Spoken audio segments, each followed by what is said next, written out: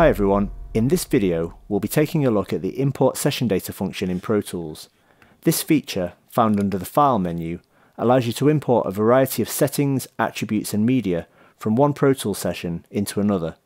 This can include plugins and their settings, volume automation and settings, pan automation and settings, tempo or meter map, key signature or chord map, markers and memory locations, window configurations, mic presettings, and a whole number of other attributes which I'll mention shortly.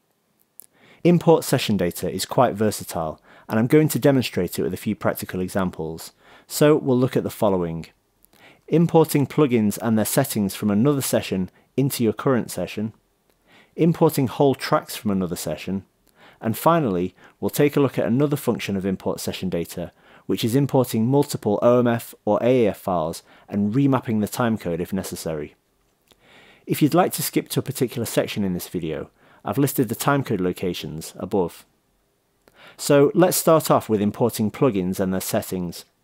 Let's say you're working on a session and you'd like to import a plugin chain from another project. This might be the case if you're working on a song where you want the same effects on an instrument or vocal as a previous song, or in the example we'll look at, a voiceover recording in a weekly TV show where you want consistency in the processing from one episode to another. So I'm in the session which I'm currently working on, and I've got a voiceover track which has no processing on it yet. In order to import the plugins from the previous episode, I'll go to the File menu, Import Session Data, or I could also use the shortcut Option-Shift-I. I'm then prompted to select a session from which I want to import session data. I'll choose the previous episode of this show and click Open or press Return. We're then presented with the Import Session Data window. This is where we can see information about the session and select exactly what we want to import into our current Pro Tools session. In the top left section we have the Source Properties. This details the attributes of the session from which we're importing. So you can see session name, the type, so this one's in the current PTX format. It tells us which version of Pro Tools it was created with, along with the start timecode, timecode format, audio bit depth. You can see more than one listed here because the session contains mixed bit depths. It also lists the sample rate, file type, and video frame rate. Usually the video frame rate is the same as the timecode rate, but not always. Maybe we'll talk about that in another video. Moving further down the window, we have the Tracks section. This lists all of the tracks in the selected session, whether they're video, audio, MIDI, instrument, auxiliary, VCA or master fader tracks. In this case I want to import the plugins from this voiceover track onto the voiceover track in my current session. So there are a few things to select here. Firstly, if we look in the destination column, you can see that everything is listed as none, meaning that nothing is selected for import yet. It's this track which I'm interested in, so I'll click on the drop down menu, and here I have the option of either bringing this in as a new track, or I can choose an existing track in my session. I'll select the VO new track. It's called that just to differentiate it from this one. There's still a couple of things to select though. If I just clicked OK now, it would import everything from my original voiceover track, overwriting everything on this track, including all of the audio. We don't want that in this case, so I'll firstly change the setting under Main Playlist Options from Import and Replace Existing Playlists to Do Not Import. That means that the audio itself won't be imported, so now I just need to specify that it's just the plugin assignments and the settings which I'd like to bring in. So under the Track Data to Import option, you can see that we have a whole host of options to choose from in terms of what we can actually import. Most of them are selected by default, but if you only want to import a few settings, it's quickest to select None from the top of the menu and then just manually select the things that you want. So I think I'll choose plugin assignments and plugin settings and automation. Because my destination track is the voiceover track in the current session, this will import those plugins and put them on that track. So I'll just click OK. You can see that we now have 3 plugins on the track. There's a high pass filter, a compressor, and an EQ, all of which have been copied from the previous session. Just while I'm on the subject of importing plugin settings, if there are particular settings which you use on a regular basis, which are not already saved as presets, It can often be more practical just to save your settings for recall in other sessions. We'll take the example of this EQ. To save these settings for later use, I can just click on the settings menu at the top of the plugin, select Save Settings As, and I can choose where to put it. It makes sense in this case to put it in the default location, which is the presets folder for this particular plugin. I can then give it a name and click Save. Now, whenever I open this plugin on any session on this system, I can easily click on this menu, which is called the Librarian menu, and my preset appears in the list. So I'll just click this and the settings are recalled. My next video will be specifically about plugin settings, so we'll take a more in-depth look at the options available here in that video. Let's now take a look at another option, which is importing whole tracks from another session. You'll notice that there's a gap at the start of this session. That's there to accommodate a broadcast lineup tone.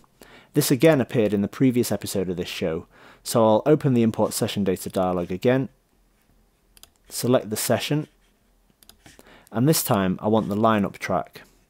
I'll make sure that import replace existing playlists is selected, and if I want to, I can select other attributes under the track data to import menu.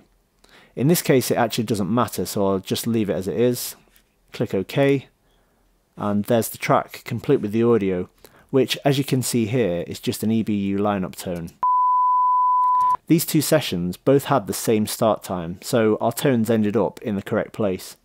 Sometimes though that isn't the case, so you might need to consider using the timecode mapping options when importing session data. We'll take a look at that now in the final section, OMF and AAF files and remapping timecode. Here you can see part 1 of a TV show, which will ultimately consist of 7 parts. It's all one program, but there will be ad breaks in between each section. I've imported this first part from an OMF file which was exported from Avid Media Composer. The timecode was set to 9 hours and 58 minutes, which is correct for this show.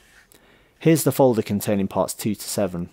I want to import these into this session to make one long timeline. I can do this with import session data. This time though, instead of selecting a session, I'll select the OMF file. I could also have accessed this just by dragging and dropping the OMF onto the Open Pro Tools session. This works the same way with both OMF and AAF files. Straight away we can see that there's an issue with the timecode. We'll deal with this in a minute. In the same way that it does with the Pro Tools session, the Import Session Data window displays the attributes of the OMF, including tracks and settings. We know that there's a problem with the start time, and as you can see, this is actually displaying 0. So whoever exported this made a mistake with the timecode, and it basically doesn't correspond to the rest of the program. This is where the timecode mapping options at the top right come in handy. Now, on this show, absolute timecode doesn't matter too much because I'm going to be mixing down each of the 7 parts as a separate WAV file. However, I would like to drop this audio onto my timeline after the audio for part 1. Part 1 finishes at 12 and a bit minutes, so I might choose to start part 2 at the next minute boundary, so maybe 13 minutes. Sometimes you'll need to map stuff to specific timecodes, but for the purposes of this video, this will be fine. In the timecode mapping options, I need to select Map Start Timecode 2. Now I can type in the location where I want the audio for part 2 to start. Part 1 finished at 10 hours and 12 minutes, so I'll put 10 hours and 13 minutes. Just a point about the media options section. Most of the time, you'll probably want to select Copy from Source Media. This ensures that all of the imported audio is copied into your session's audio files folder. If you choose Link to Source Media, Pro Tools will reference the audio from its existing location. This can sometimes be a problem if you decide to move the session, or you forget that it's referenced and you delete the original OMF or AAF audio. Anyway, moving down to the track section, in this project, all of the tracks match those which I've already got in the session.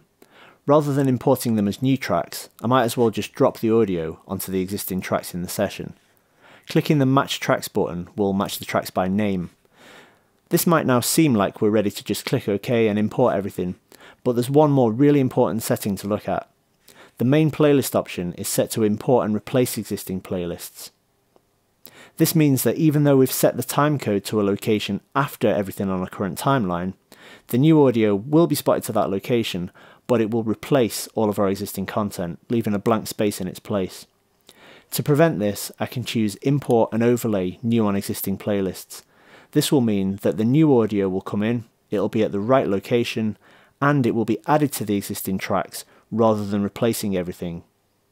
I can now click OK, and there you go, it's importing. Part 1 and Part 2 are both there on my timeline. I could now repeat that process for the other parts of the show. There is actually more that you can do with the import session data window, but I think we've gone over enough there to give you a good understanding of it. I hope you found this video useful, and I'll see you again soon.